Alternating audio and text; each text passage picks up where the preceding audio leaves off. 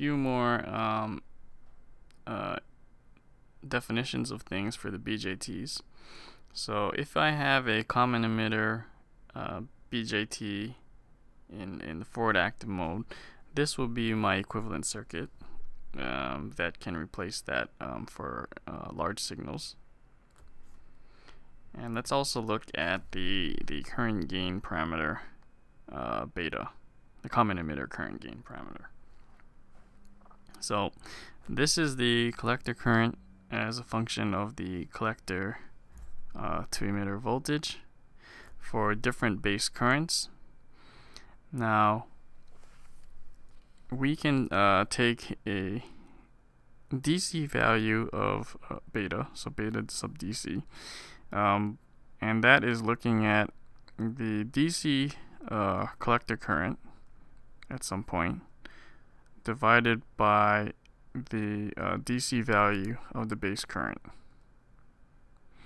We can also have an AC value of the beta term, which is just going to be the rate of change of the two when we at some constant collector to emitter voltage. And this is going to be the short circuit collector to emitter current gain, because we're taking the collector current and dividing by the base current. So although there could be a distinction between the two, for everything that we're going to do in this class, we're going to say that there's no distinction. And so when we write beta, that just means it's equal to the DC and the AC definition of it.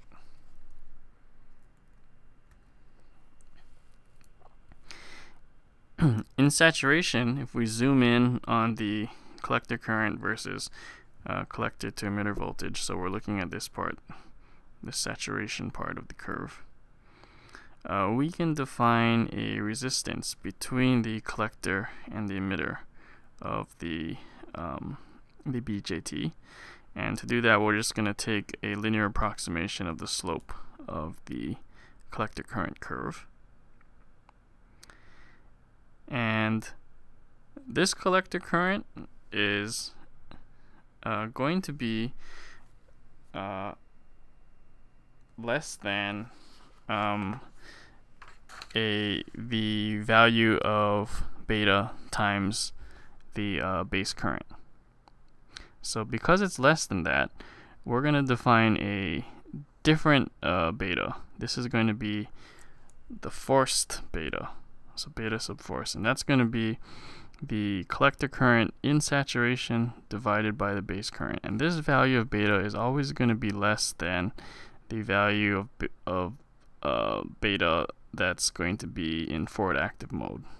That's beta sub f. So this is beta in forward active mode. And so your beta forced, which is the beta in saturation, is always going to be less than the beta that you get in forward active. I also want to define something called the overdrive factor. And the larger the overdrive factor just means that you're going to force the transistor to be operating more and more in saturation.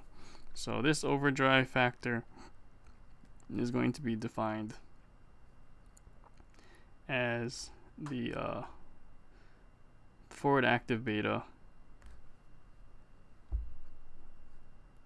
divided by beta forced, or if you put in the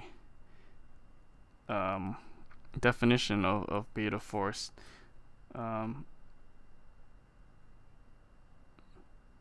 then you can also relate this to the base current.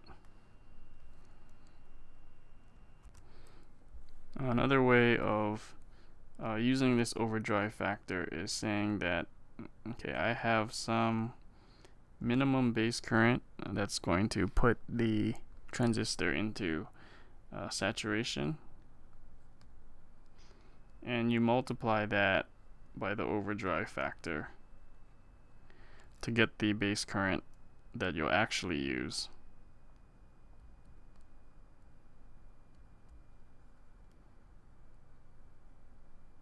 In order to drive the BJT into saturation.